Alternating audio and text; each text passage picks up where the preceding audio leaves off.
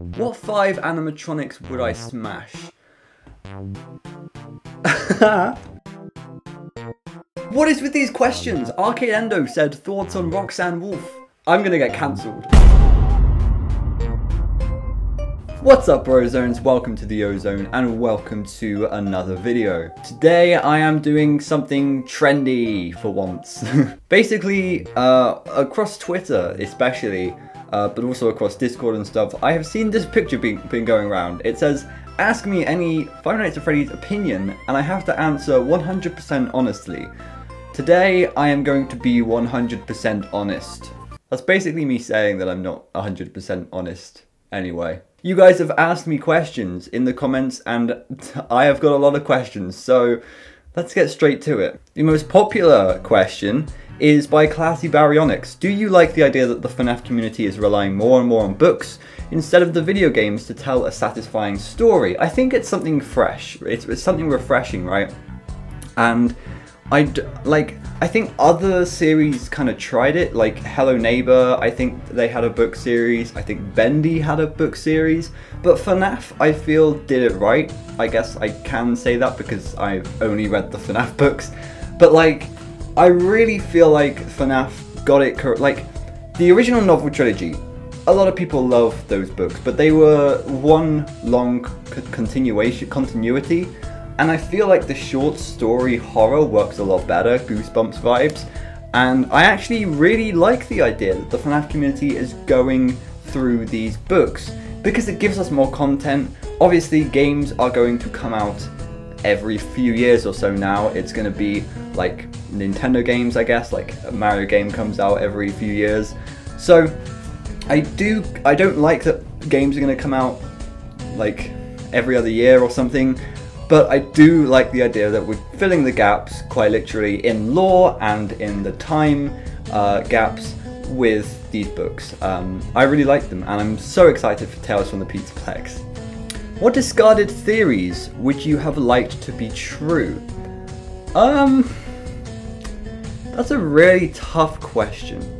I feel like the crying child, or the bite victim, I feel like he needs some more kind of more of a play in the story at the moment. Sure, people believe him to be Golden Freddy, but I actually really liked the theory back in the day that Crying Child was quite literally put back together. Yeah, that could still be true, but I feel like generally it's kind of discarded because the Crying Child possesses Golden Freddy. But I liked the idea back in the day that the Crying Child was put back together quite literally, and then I don't know. I think people thought that Mike was the bite victim at that point. So, you know, that was kind of a cool theory back in the day. But yeah, I don't really know what else. I don't really know what other theories have been discarded that I would like to be true. I'm kind of satisfied with the story at the moment, but it's not 100% solved. So I don't know if I can say that or not. How would you have liked the final battle of Security Breach? A bit longer. Definitely multiple parts to it, and kind of more explanation as to what's going on, because it all seems kind of like, I also wish in Security Breach it told you when a boss battle was happening. I wish it was like, I guess Smash, where it was like, well, nah, actually not like Smash, that's actually BS. I wish it was like title like Monty, and then Monty comes down, and then pew pew pew, and then you kill Monty. That was, wow. Okay, Inky Ink. Oh no, this is going to be like a really tough question, I bet. The fire ending is expanded upon in Ruin, and Vanny and Vanessa become two separate characters. How do you react? Oh god. Well, I react like that. I react like that. Honestly, okay. This episode hasn't been released yet, but we recorded a episode of the Dark Rooms podcast on Saturday, and that's going up next week. And in that, I said, Vanny, Vanessa, they are the same people. I don't know why people think that they are different. They are clearly the same goddamn people. So this is why Inky is asking this question. If they are revealed to be separate, I would be extremely unhappy, because that means that there are a lot of red herrings, there are a lot of plot holes, I think, possibly. Like, why? That wouldn't make sense. So I would just be shocked, and I would be goddamn angry. I'm actually getting angry thinking about it. What is your biggest concern about the franchise as a whole moving forward? That's a good question, stock photo guy. I love your photo. My biggest concern moving forward is actually probably the theorist community. Because I feel like a lot of people are very toxic about the fact that it's only books these days and not a lot of games like in the past. And I feel like a lot of people aren't going to read the books, and so they're not going to be caught up on lore.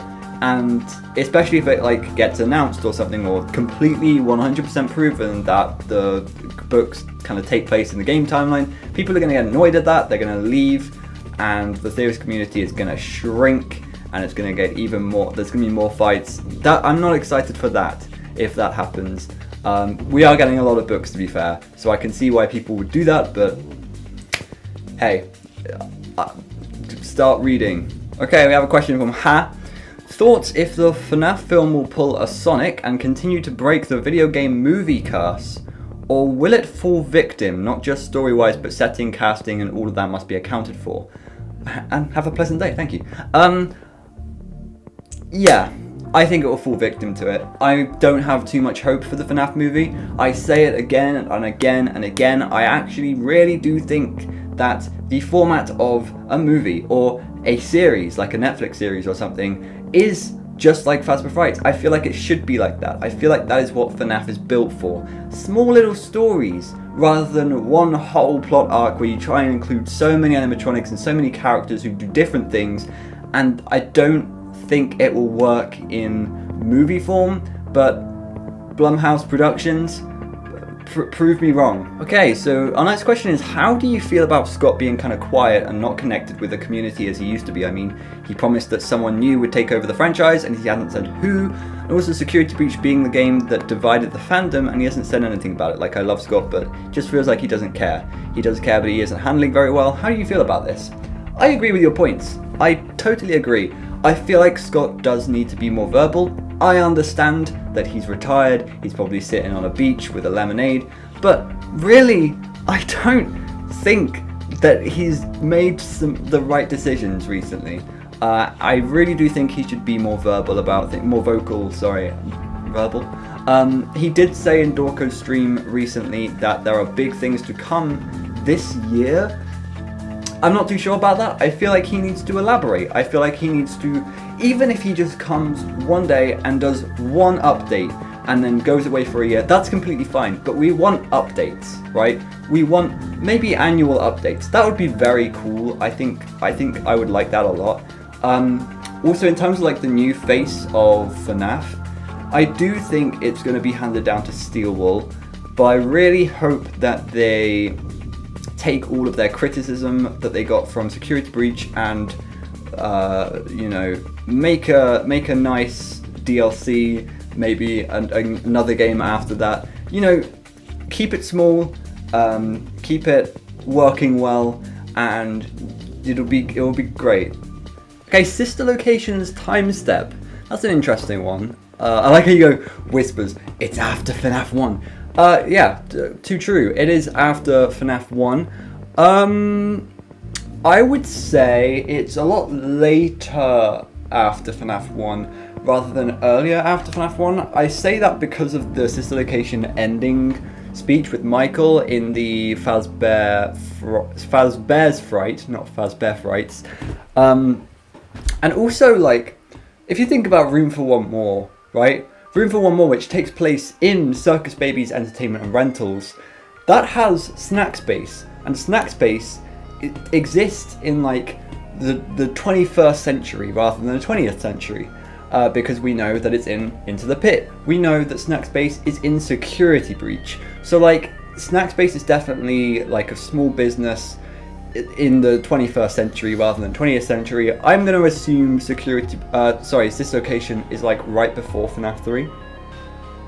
Could be wrong though. Okay, what 5 animatronics would you smash? Oh, Indominus X. Why have you asked me this? What 5 animatronics would I smash? This is such a hard question because I have to be 100% honest. Like, I don't even know in my head if I am being 100% honest. Okay, so this is, I'm gonna get cancelled. Alright, well, we've already, like, there is no tension here. This is not awkward at all because we've already done a FNAF Smash or Pass video and I'm hoping to do one in the future as well. So this isn't awkward, okay? The thing is about that video is that was a joke and none of the things I said in that were necessarily true.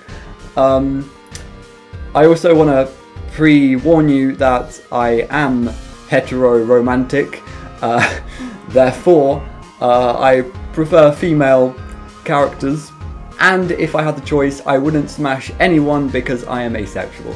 Happy Pride Month. Roxanne Wolf is number 1 smashable. I feel like I'm going red. Am I going red? I'm not going red yet. Maybe when we get to Toy Chica. No, I'm joking. Yeah, so who did I say? Oh, Roxanne Wolf is one. I'm not too into Chica at all, actually. Although High School Toy Chica, you know, I'm gonna say High School Toy Chica. Does that count?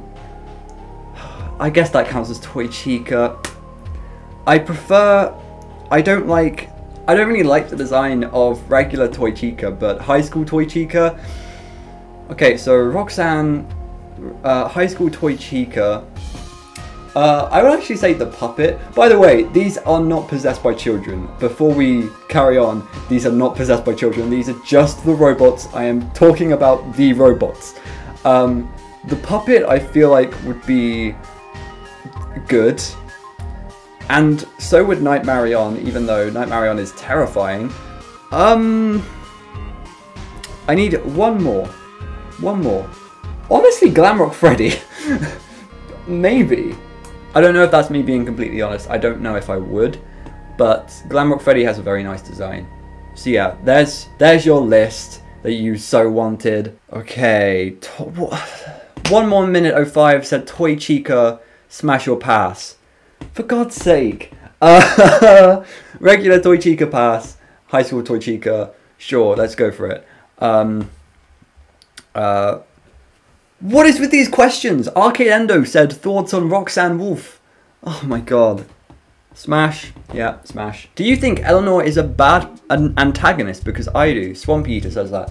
Bad antagonist. I'm not sure. I thought that the Afton amalgamation was a good potential for a antagonist, but didn't pull through because it didn't appear in the games like we thought it would, and in the Phasma Fright it kind of just died really quickly.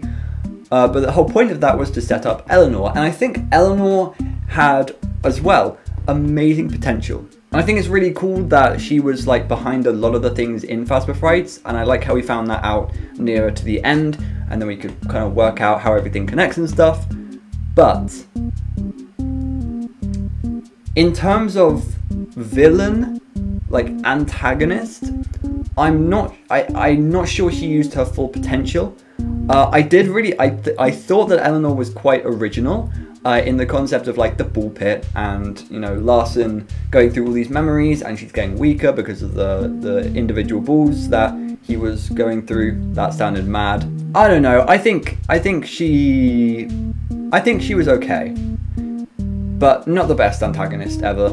Okay, and the last one I do want to address is Dancing Parrot 85. FNAF 4 gameplay is Mike punishment for killing crying child from Afton. Okay, that's an interesting theory.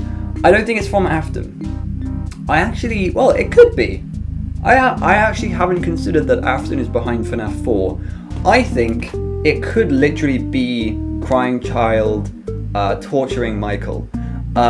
Just like how Cassidy tortured, or at this point, the Vengeful Spirit tortured Afton in Ultimate Custom Night. I feel like FNAF 4 is just Michael's version of Ultimate Custom Night, which has been orchestrated by the crying child.